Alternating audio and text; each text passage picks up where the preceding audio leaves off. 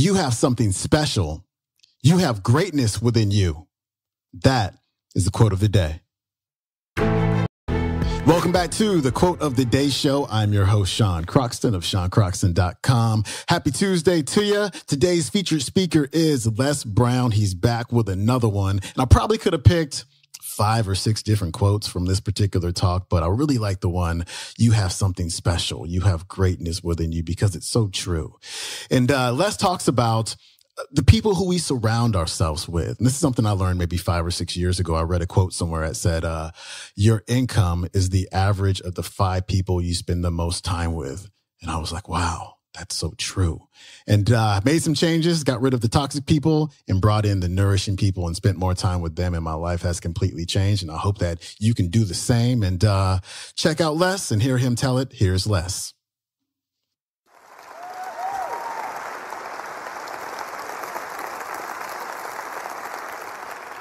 So I say to you, see, I only attract millionaires or millionaires in training. You're just going to get that in a minute.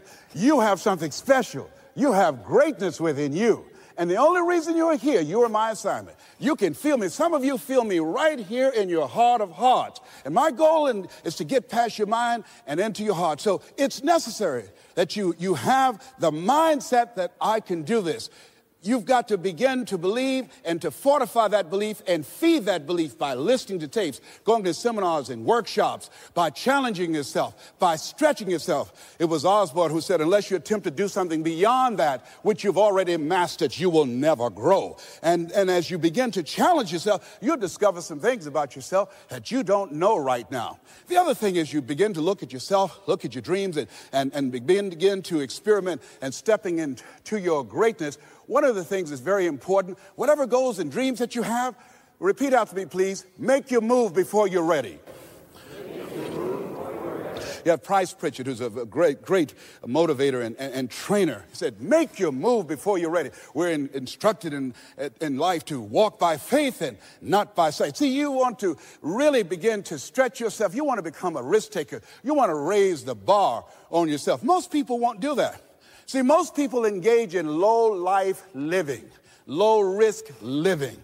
Viscott said, if you're not willing to risk, you cannot grow. And if you cannot grow, you cannot become your best. And if you cannot become your best, you can't be happy.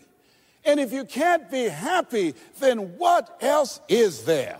I like what Helen Keller said, life is short and unpredictable. Eat the dessert first.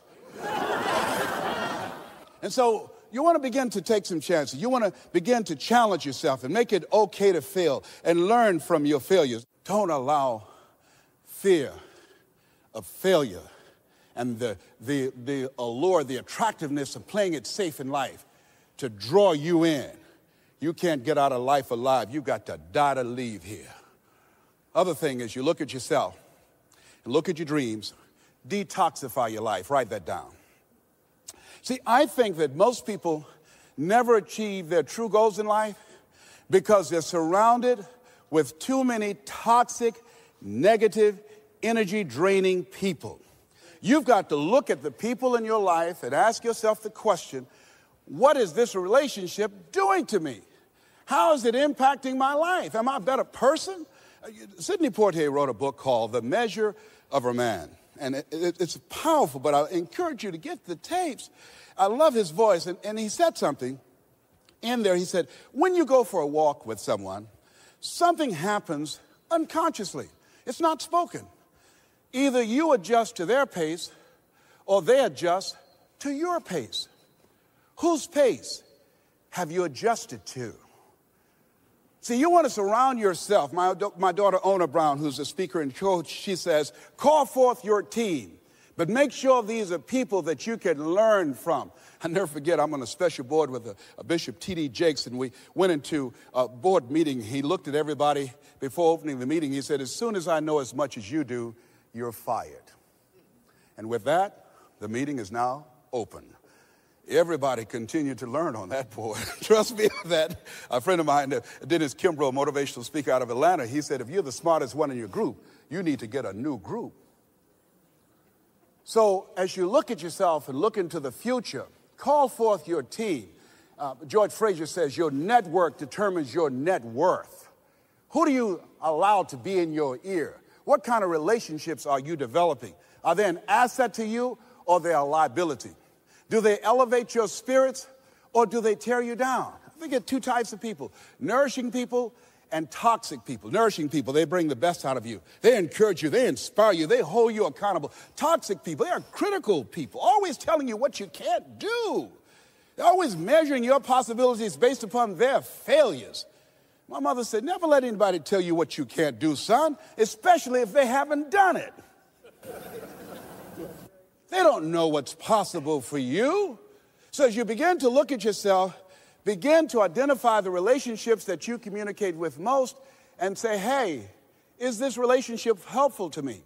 And then think about some people that you need to bring into your life that you can learn from, that you can grow from. I joined the National Speakers Association when I decided that I wanted to speak.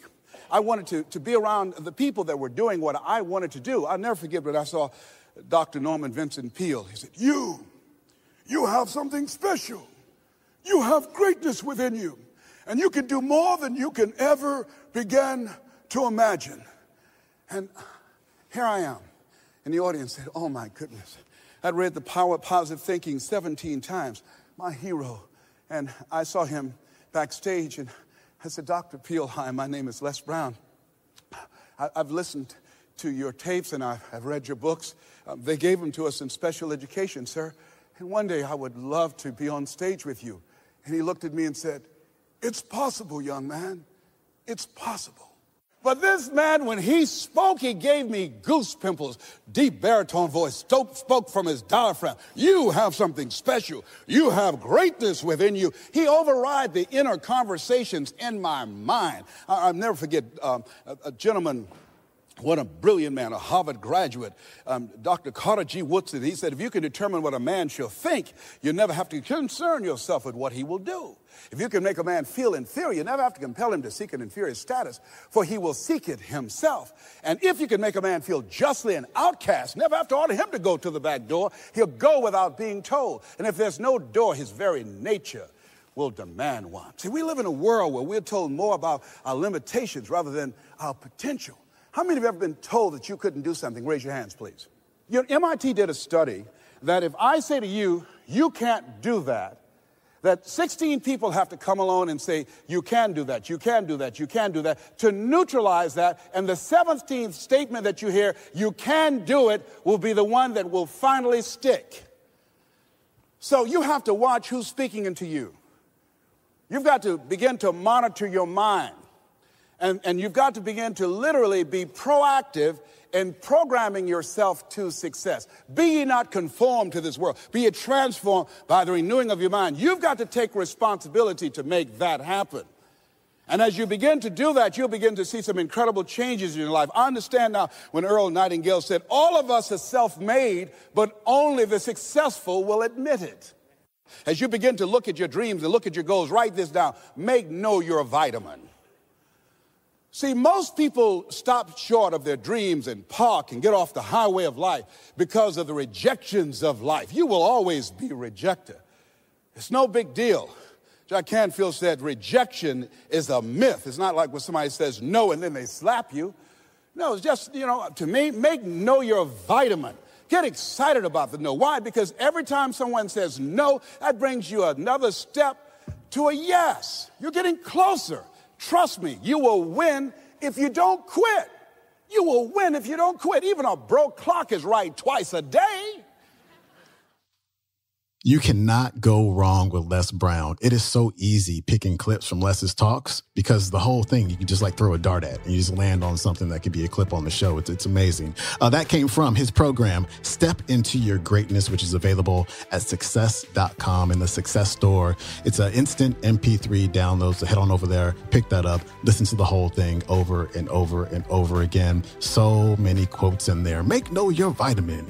You will win if you don't quit. Just on and on and on. The man is a quote machine. So again, check out more of his stuff and I will see you tomorrow with Dr. Dane here. Peace.